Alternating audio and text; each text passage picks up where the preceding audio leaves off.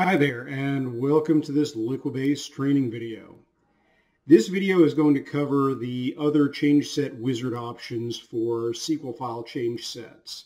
So if you've been watching any of our other videos, you'll have seen us use the ChangeSet Wizard to create SQL File ChangeSets and do different things with them. And during those videos, we have sort of skipped over a lot of the other settings that are present in the ChangeSet Wizard and just focused on the specific options required to perform that task. The purpose of this video is to go over the rest of those options and let you know what those are about and what's going on there. So with that in mind, we're going to cover the ones that are common to all SQL File ChangeSet types, right? There are certain fields that are consistent regardless of what database engine you're using. And related to that, we'll take a look at some of the engine-specific options that are out there for Oracle, SQL Server, or Postgres. And then we'll look at the options on the finalization pane of the ChangeSet Wizard. So, kind of jumping right in, there are, as I said, certain options that are common to all the database types. If you're creating a SQL File ChangeSet, you'll always see these options present. The first obviously is which SQL file to use. It's a simple file browser type field. You'll always see some for arguments, which is an ability to pass command line arguments to the SQL command line tool, whatever the database engine command line tool is. And these are passed in directly as if they were on the command line and you were doing this manually. Similarly, there's another one for encoding. What code page should be used? And this is an important point, is that by default, Liquibase assumes that everything inbound is using the UTF-8 code page. If you need something different, certain other ones are supported, and they're listed here on this slide. So those are the ones that are going to show up regardless of which database engine you're using. We're going to take a quick dive into the ones that are specific to individual databases. So we're going to start off with Oracle and the specific changes for SQL+, or specific options for SQL+. The first is a setting for the spool command. So if you have spool commands in your SQL script, you might want to remove them if you're going to have them processed by Liquibase, or at least adjust their behavior. The options here are to remove the first spool instance, all the spool instances in that script, or none of them, and that will be done as the script is processed. The other option is a checkbox for rolling the transaction back on an error. So if you imagine you have a large SQL script going in, and in the middle of that run, something failed, this would abort the run without committing the changes into Oracle. That would not be the default behavior of SQL+. The default behavior of SQL+ would be to commit to that point. So this way you keep the half-run change set from getting into the database. The example we usually use when talking about this is, imagine if you were adding 100 rows to a table with a DML script. You get through 40-something rows and the next one fails for whatever reason. Normally, if that aborted, the changes would be committed. With this option checked, they would not.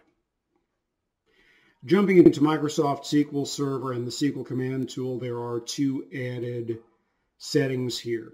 The first is a code page block, and this is to send the instruction for which Windows code page you're using. That's the simple equivalent of the -F with the I and O options command line flag in the SQL command line parameters. And it just tells you what code page you expect it to use for input or output. The other option that is unique to SQL command is the management of the outs command. It lets you deal with how that gets rerouted, and it will either replace the out commands in the submitted script, kind of like the spool command for SQL+. Again, the options are to remove the first one, all of them, or none of them.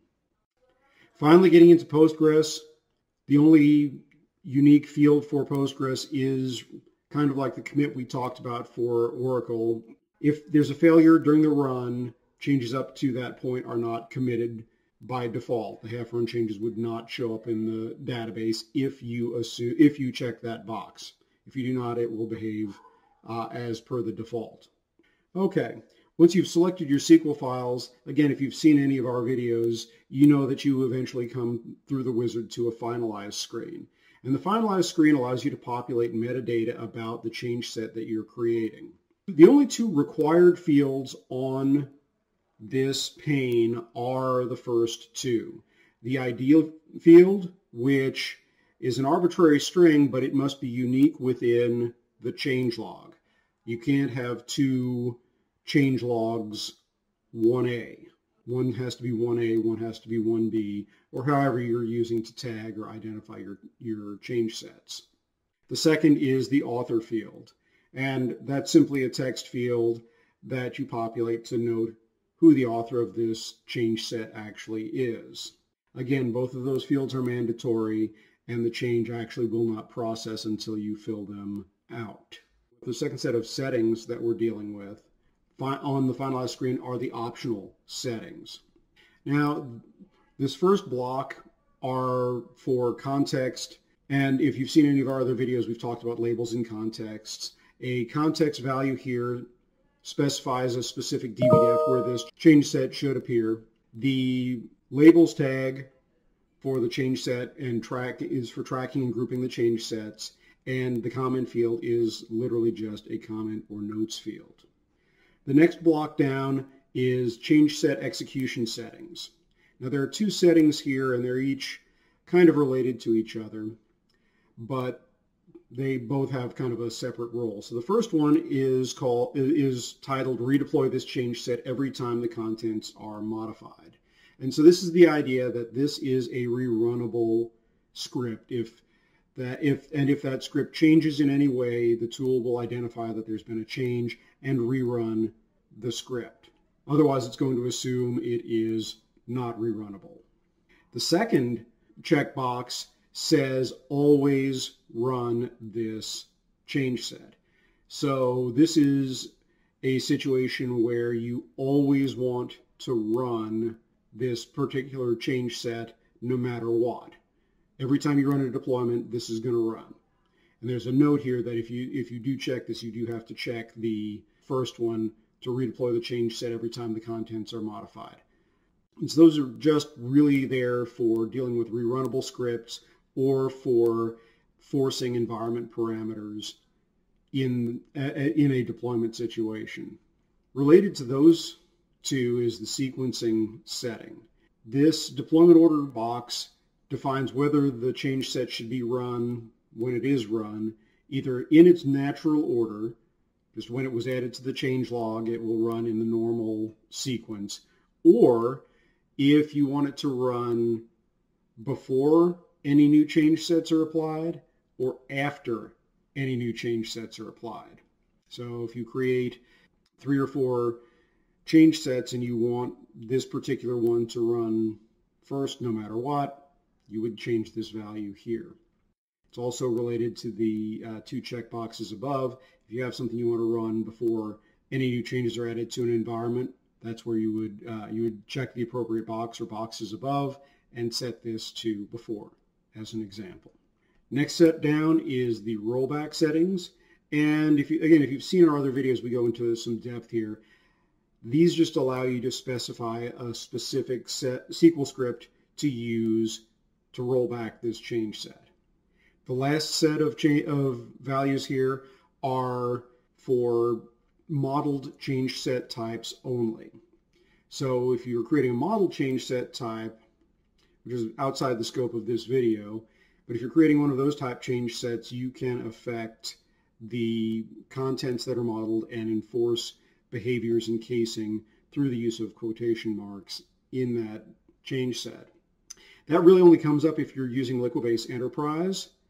If you're using Liquibase Business or below, the wizard here is only going to be applicable for SQL File ChangeSets or SQL Script ChangeSets, and this particular setting is not applicable in that situation.